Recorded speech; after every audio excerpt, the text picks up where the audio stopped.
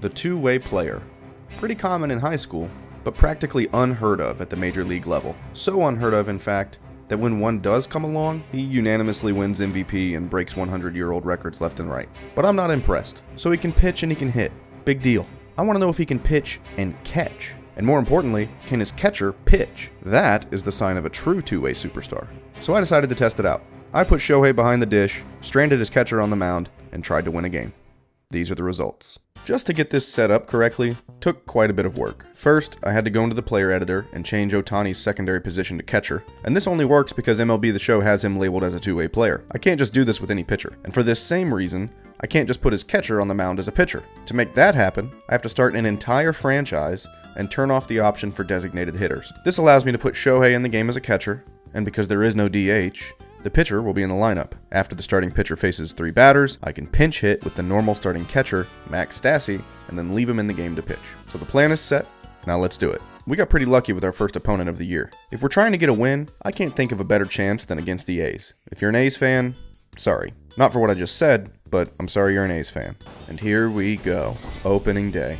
Today's fans are in for a treat. I also set both the pitching and hitting difficulties to All-Star. Anything lower than that, and I could probably blow them out with a Little League team, so All-Star it is. Top of the first is completely normal baseball, aside from just 2 awful teams playing each other. Mike Trout comes up for the first time, and he comes through for me with a double off the wall. I'm basically putting all my hopes and dreams on the bats of him and Ohtani. Trout gets left on second though, and we move to the bottom of the first to get this circus started. Ohtani-san comes out in his catcher's gear and says to Syndergaard, "Look, I don't know what the f the manager's doing. He's got me playing catcher. He says, you're getting pulled after the first, so just throw it down the middle or something. I don't care." And then Syndergaard's just sitting there like, alright, well, this is f***ing stupid. Ohtani has absolutely no problems catching. Surprise, surprise. And we go 3 up, 3 down, and move into the second. Shohei comes up to bat, and I work into a 3-0 count.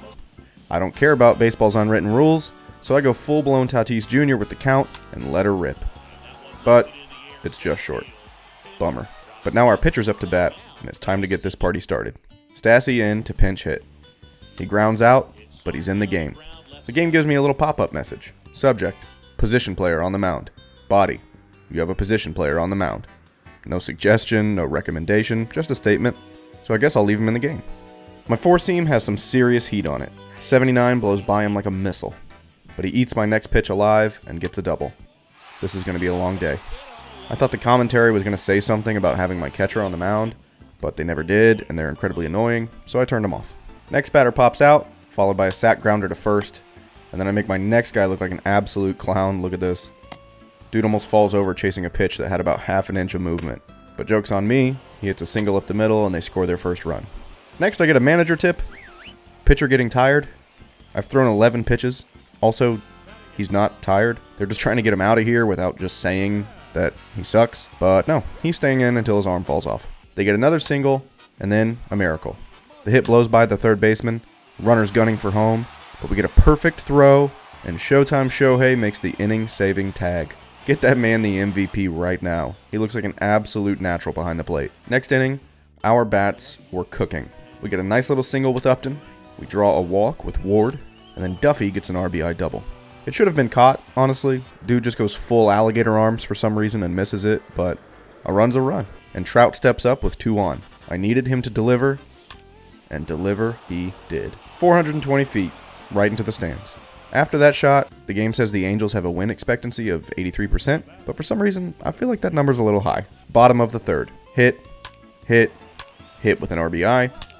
Broken bat that almost murders our pitcher or catcher or whatever you want to call him. Then, a ridiculous throw by Rendon. StatCast says he throws this ball 76 miles an hour while running backwards and doing parkour, but our catcher-pitcher only has an 80-mile-an-hour fastball? Make it make sense. My recording software started wigging out, but they got another single and an RBI, and all of a sudden our win expectancy is down to 58%. It's like they missed something huge in their initial calculations. Maybe that we have a catcher on the mound. But our bats stay hot in the fourth. 4 straight hits, getting an RBI, and loading the bases. They pull their pitcher.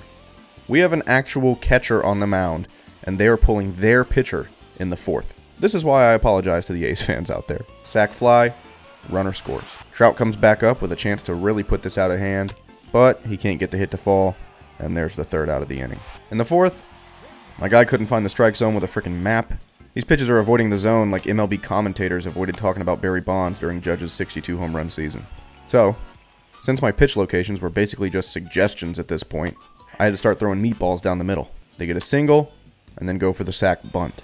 I don't really want to talk about what happens here, but that sac bunt turns into a single. The catcher pitcher is officially completely out of energy and confidence. Next guy rips a single, and they score a run. Very next pitch, it's a 3-run go-ahead home run. Finally, the game's going how I expected it to go. They got 2 more hits, but finally pop out, and we make it out of the inning. Shohei comes to bat, and does Shohei things. Of course he gets a home run. I was kind of hoping that I'd get completely blown out in this game, so I'd only have to narrate like 3 innings and then call the mercy rule, but no, it's somehow a nail-biter. We're tied 7-7 in the 5th. Trout saves another single with a spectacular catch, just a ridiculous grab. Stassi's pumped about it. He's realizing he might actually get a win on the mound. Whoa! There we go! And we actually get 2 more outs without allowing any runs. Amazing. Neither team did jack shit in the 6th, but Shohei did do this. He's now hit a homer and put out a stealing runner in his first game at catcher, so I think it's safe to say he's a pretty decent two-way player. Stassi, on the other hand, to be determined. We couldn't generate any offense in the 7th, and then, after 62 pitches, Stassi's elbow exploded. We ran him too deep into the game, and he got injured. Our experiment had come to an end without a definitive result.